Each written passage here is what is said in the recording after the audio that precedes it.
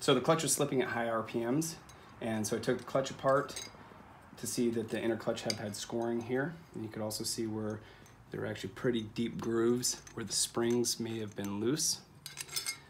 All right, and then you can tell that it's bad because that moves. And per the Yamaha tech I talked to, that is supposed to happen.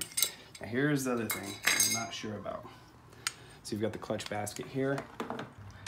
So then I get it all the way in, and I take the thrust washer and I put it on. When it goes all the way back, it goes right off the teeth and then spins. It's wearing. On the flip side there.